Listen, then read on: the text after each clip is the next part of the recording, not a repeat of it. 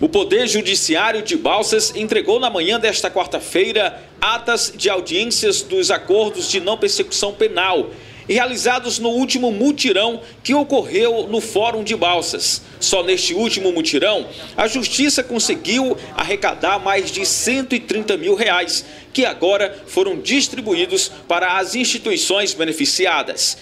Hoje nós estamos entregando o resultado dos acordos de não persecução penal, que são aqueles acordos celebrados entre o Ministério Público e as partes acusadas nos processos e homologados pela Justiça.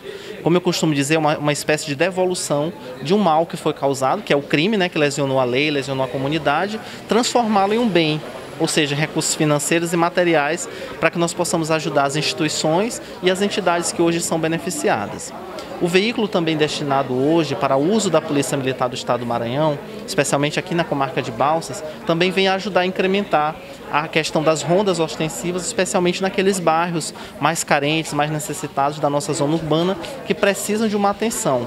E como nós sabemos, o Estado é deficitário na questão das viaturas, combustível, até mesmo de efetivo, mas é uma forma também da gente colaborar e cooperar com essa instituição tão importante como é a Polícia Militar. Os acordos foram feitos através de uma forte parceria entre Poder Judiciário e Ministério Público, que intermediaram as ações de não persecução penal.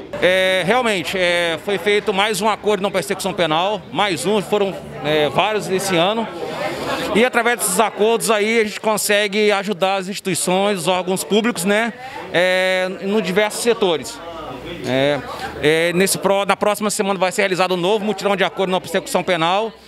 E é isso aí, mostra a parceria entre os órgãos, o Ministério Público, o Judiciário e as forças de segurança e as demais entidades aqui que prestam relevante serviço para a sociedade. Casa Abrigo, Casa das Marias, Cruz Vermelha Brasileira, Polícia Militar, Polícia Rodoviária Federal, Guarda Municipal e Corpo de Bombeiros foram as instituições beneficiadas nesta etapa. Hoje nós temos algumas instituições beneficiadas aqui, temos a Casa Abrigo, que acolhe crianças em situação de vulnerabilidade, temos o Corpo de Bombeiros Militar, temos a Polícia Civil, a Polícia Militar do Estado do Maranhão, temos também a Cruz Vermelha Brasileira, aqui em seção de Balsas, que leva, ajuda a intermediar a questão de cestas básicas para as comunidades carentes, e temos também entidades como, por exemplo, o Conselho Tutelar dos 4 municípios que são termos aqui da comarca, que estão hoje representados aqui através de seus presidentes. Também no mesmo ato, a Justiça fez a cessão de mais um veículo, que será utilizado nas ações da Polícia Militar do 4º BPM.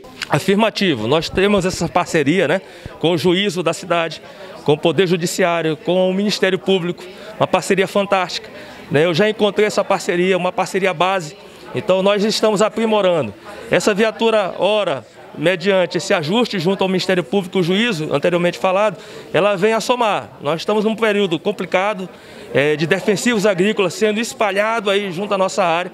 E é provável que a gente monte mais algumas patrulhas rurais para combater esse tipo de delito que pode ocorrer.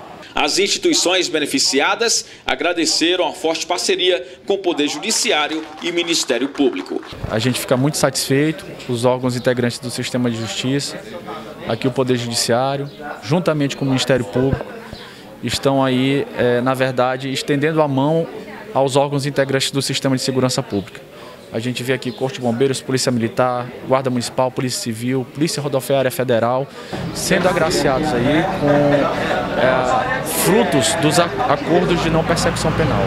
Isso tem ajudado a equipar essas instituições, a dar uma melhoria de trabalho a todos esses militares e civis integrantes desses órgãos, o que vai representar uma melhor prestação de serviço a toda a sociedade balsense. Que já temos 5 anos que esperávamos esse apoio, E o apoio agora chegou.